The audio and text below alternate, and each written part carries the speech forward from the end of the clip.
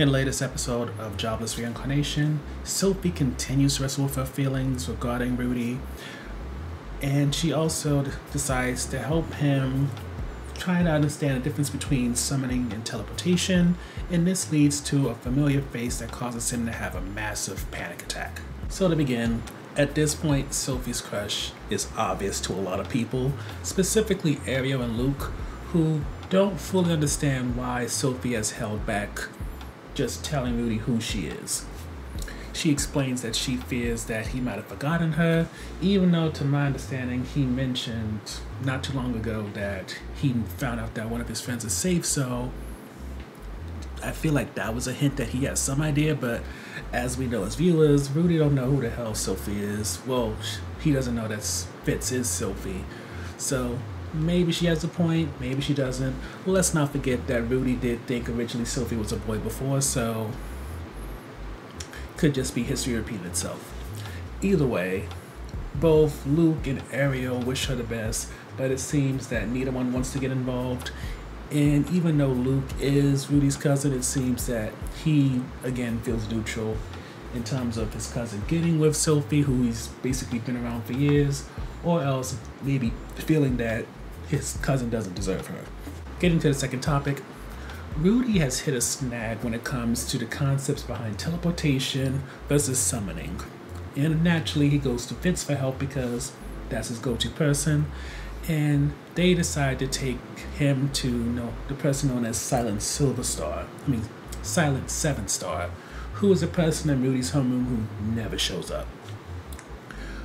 He finds out that that's actually Nanahashi, who is Orsted's companion, who killed him in episode 21 of last season. But we also find out that Orsted brought him back to life because of Nanahashi. And the reason why she advocated for Rudy is because she too is from Japan. To make a long story short, after Rudy had his little panic attack when he saw her face, thinking that, he might get killed again, and also feeling that hole in his chest, he woke up in Sophie's lap, and Nanahashi in Japanese explained everything. When a mass teleportation event happened, that is when she came over to this new world. Specifically, she dropped in Asura, eventually got found by Orsted, and spent most of her time with him up until recently. Now, the reason why it's important to note that she came during a teleportation event is because, unlike Rudy, she seems to be some kind of immortal. She's not aging, and at the same time, she has no mana. Meanwhile, as we've seen throughout this whole series, Rudy was reborn, he was given a massive amount of mana, and of course, as we've seen, he can get injured and even die. Another thing worth noting about Nanahashi is also that she is the girl who Rudy saved when he sacrificed himself in his old life. And it leads to a lot of questions that of course don't go answered in terms of why did he get revived and brought into this whole new life as a reincarnation while she just got transported. Hard to say, but one thing that she has been theorizing is that between her, or maybe even Orsted, they're the reason that this happened. And even though Sophie doesn't understand Japanese, when Rudy and Nanahashi switch over back to beast or human or whatever language they usually speak on this show, and she says that, Sophie comes out of pocket.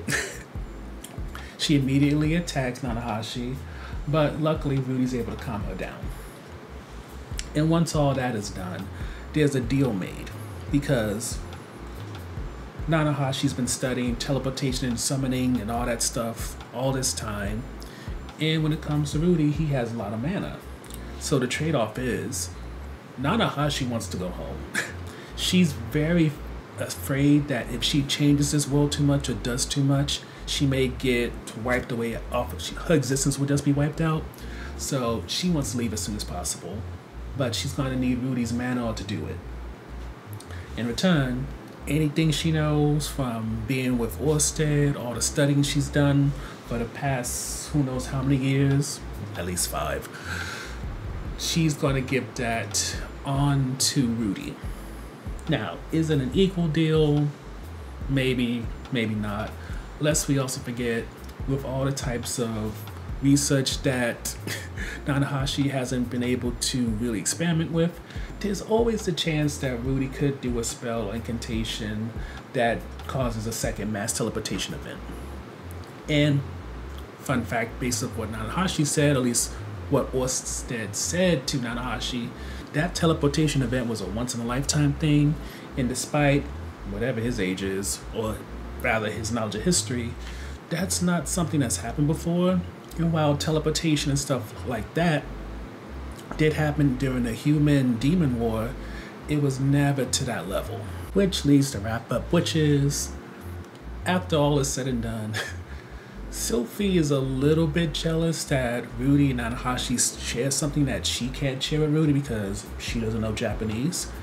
But with Rudy really pushing that Nanahashi is as much as a victim as they were, and that he doesn't fully trust her, it seems Sylphie kind of takes down the level of jealousy that she has and feels a little bit more secure in her place when it comes to Rudy's heart, even if they still haven't had that conversation about who she really is. So, top tier level highlight when it comes to this episode is just all that Nanahashi revealed, because it gave us a reminder of how Jobless Reincarnation knows how to do character development and world building all in one episode, and do it to a quality that most shows can't. And it also reminds you why this show doesn't have just 10 or 12 episodes, but usually goes up to 18 or 20. It's because it knows how to use it, and frankly, it deserves it. For while granted, did everything that Nanahashi said make sense? Did it not leave us with more questions than answers? Yeah, because now there's the question of Nanahashi wasn't the only one in that incident when Rudy got killed, so did her friends also get transported to this world? Did they perhaps die while she, thanks to Orsted, was able to live? It's good things to ask, and also, what about that one event allowed for this all to happen? Because the way that Rudy speaks, Man God told him that Orsted did it. Orsted is making it seem that he had no parts in this, and so now Nanahashi thinks maybe she did it, but without having any type of mana or any type of idea or knowledge of magic, how in the world would she transport herself from our world to the kingdom of Asura? It's all very confusing in some ways, but at the same time, it's the kind of confusing that gets your wheels turning, so it's a good thing. With that said, the second highlight is just how this show is able to juggle having so many characters. Because at this point, there's a slew of storylines that, granted, sometimes we wish they would have followed on maybe sooner, because I'm very interested in what's happening with Ares, what's happening with Zenith, since we have yet to see her since the mass teleportation event. So those are things I'm hoping that maybe during the next arc, which starts in 2024, maybe we can follow up on. But even setting those major ones aside, there's also the question of Ariel's exile and what's going on with that. There's a turmoil in the Great Rat family that we mentioned maybe 1 or 2 reviews ago in terms of the patriarch being executed and how that's affecting everything. But one of the things I try to remember, especially with these last few episodes, is that just because it's not in the front of what they're talking about now, it doesn't mean they're not going to revisit it. Nanahashi was a character who was just there when Orsted killed Rudy, and now she has a full background. So, while, like many people, I'm not the most patient person, at the same time, compared to Game of Thrones and a lot of other fantasy shows that we've seen, I feel like Jobless Reincarnation has a better sense of how to hyper-focus on characters and really allow things to play out in a way that may not be as fast-paced or else get to the point as you wish, but at the same time it can still keep you very much engaged, even during the more controversial episodes. With that said though, I need this whole Sylphie confession thing to speed up. A part of me understands that after dealing with the trauma of her parents' death, paired with her survival depending on keeping her identity a secret, never mind technically being blackmailed by Ariel in order to have some place to stay and get food and everything, in some ways Sophie can be considered stunted. But at the same time, acknowledging she hasn't really gotten a chance to date and maturing was based off of her trying to survive. Oh, and never mind the fact that she's what, maybe a mid to late teens? If she's even 20, I'll be surprised.